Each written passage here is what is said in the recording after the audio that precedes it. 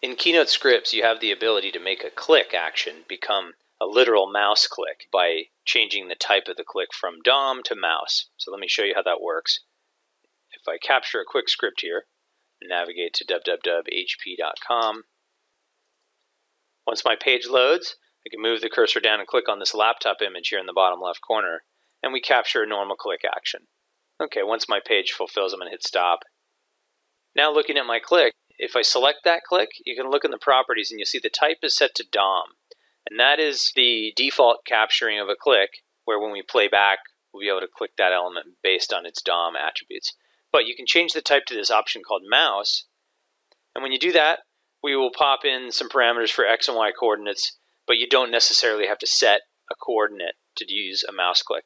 If I go ahead and just play this script back first, my cursor will move down to the laptop on playback and click what appears to be right in the middle of that image.